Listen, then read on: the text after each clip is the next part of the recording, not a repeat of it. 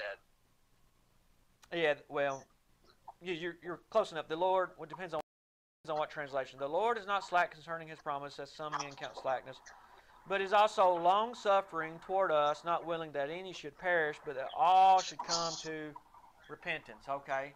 Right. So we have nothing really on that. While the ark was being prepared, that is, 8 souls were brought safely through water. Now these 8 souls, that's Noah and his family, right? Right. These 8 souls, that's Noah and his family, right? Right. I think you would agree with me. It's the ark that saved Noah and his family, and the water was being used as an instrument of judgment on all of humanity. Yeah, but you don't want to do what the Bible says. You want to put twist on it, like 1 Peter 3:21. Listen to this guy. He's talking about the water is the judgment on the 8 souls that were saved.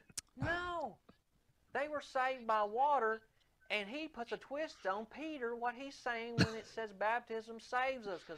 See, he would. Okay, they were brought safely through water. Do you have any objection on changing this to any kind of interpretation that it wouldn't say exactly what it says right here? Sure. I actually want to ask you a question. This is not a controversial point, but do you mind to read the King James Version after it says 8 persons? I want to illustrate something why I think being familiar with different translations is important. Yeah. But 2 things are always preeminent, even over different translations. You got to understand more of the Greek definition of terms to adjudicate what the English is talking about. And context will always inform you how those words are being used. Is that okay to read the King James Version? Yeah, I got it up here. We're in few. Okay. That is 8 souls were saved by water. So the word you want to look at is by or through, right?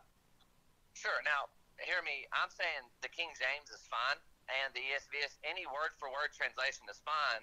But I do think this text is harder to understand because of how the King James is rendering. It's saying that they are literally being saved by water, as where the ESV kind of qualifies a little bit more. We're brought safely through water, but they're saying the same thing. I just wanted to point that out. That's the Greek word di, I guess is how you say it. Di. Sure. By, through. Okay. Do you think one translation really pushes something then one translation doesn't? Is that kind of what I'm getting? No, I'm saying the King James is a good translation. How you can understand saved by water is really known. Of the Bible, Noah. This is Noah. Noah is in the Hall of Fame because he listened to God. God created the whole universe. He created the sun and moon and stars, the sky above and the sea below. God created the animals and the people. Over time, the people on earth began to do bad things because they didn't listen to God. Over time, the people on earth began to do bad things because they didn't listen to God. But, did you want me to read verse 12 too? I would love it. I mean, I think all of it kind of shows the depravity of man, how there's actually no one who seeks after God, and yet your fundamental principle was you got to search after God if you want to understand the truth.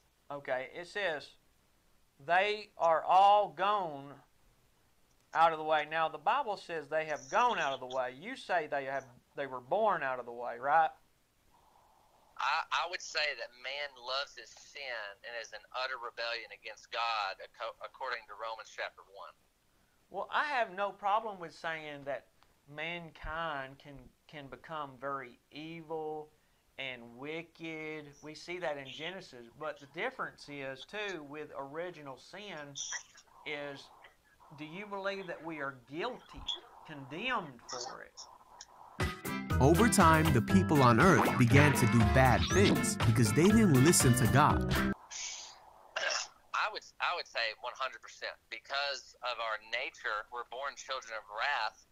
We love sin, and so we are earning a wage for ourselves, which Paul later says is going to be death, that eternal separation from God. I would say 100%, because of our nature. We're born children of wrath. We love sin, and so we are earning a wage for ourselves, which Paul later says is going to be death, that eternal separation from God. So how do we become righteous as far? There was only one man in all the earth who was different because he listened to God. That man was Noah. So God told Noah to build an ark. He told Noah exactly how to build the ark, and it was to be the biggest boat ever built. God told Noah to build an ark for his family and the animals to live on during the flood. When the ark was ready, God told Noah to load everyone into the large boat. They entered in pairs, each with another of its kind. After 7 days, it started to rain. The underground waters erupted from the earth, and the rain fell in mighty torrents from the sky. It rained for 40 days and 40 nights and then stopped. Many days later, Noah sent out a dove to erupted from the earth, and the rain fell in mighty torrents from the sky. It rained for 40 days and 40 nights and then stopped. Many days later, Noah sent out a dove to find dry land, but the dove came back. After 7 days, Noah sent out the dove again, and it returned with a branch. After 7 more days, Noah released the dove again. This time, it did not return. This made Noah think the dove found dry land where it could rest. Noah lifted the covering of the boat and saw that the surface of the ground was dry. Noah trusted in God's plan, and God protected his family during the flood. Now, the flood had come and gone, and Noah, his family, and all of the animals walked on land again. Noah built an altar and sacrificed burnt offerings to the Lord. The story of Noah to understand that he's really being saved through water or in spite of the water, because I think you would agree with me, it's the ark that saved Noah and his family, and the water was being used as an instrument of judgment on all of humanity.